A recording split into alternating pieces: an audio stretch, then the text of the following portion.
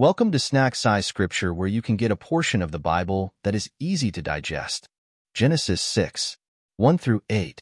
When human beings began to increase in number on the earth and daughters were born to them. 2. The sons of God saw that the daughters of humans were beautiful, and they married any of them they chose. 3. Then the Lord said, My spirit will not contend with humans forever, for they are mortal. Their days will be 120 years. 4. The Nephilim were on the earth in those days, and also afterward, when the sons of God went to the daughters of humans and had children by them. They were the heroes of old, men of renown. 5. The Lord saw how great the wickedness of the human race had become on the earth, and that every inclination of the thoughts of the human heart was only evil all the time. 6. The Lord regretted that he had made human beings on the earth, and his heart was deeply troubled. 7. So the Lord said, I will wipe from the face of the earth the human race I have created, and with them the animals, the birds, and the creatures that move along the ground, for I regret that I have made them. 8. But Noah found favor in the eyes of the Lord. Points to consider.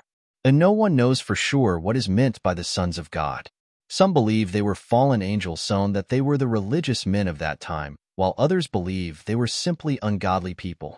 Whoever they were depicted as those who would do as they wanted. They don't seem like they pleased God and added to his frustrations with the human race in general. And Nephilim are also mentioned here. There were other beings that roamed the earth at the same time as humans. They are said to be of greater strength and stature to us humans, and there is much mystery surrounding them. It doesn't sound as though they were evil, rather looked up to and revered. As has been the story of our human lives from the very beginning. We humans are weak when it comes to sin, and God knew this only too well. He grew tired of our ways, and this is the first time he decided to do something about it.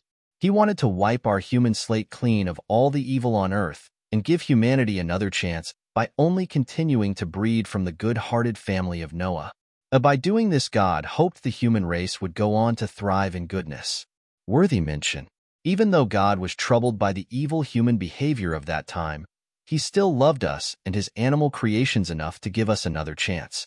This is a reoccurring theme within the Bible, and each time God is patient with us, it cements within us the knowledge that God will never give up on us. Thank you for watching. Please like and subscribe. God bless you, and I will see you my next video.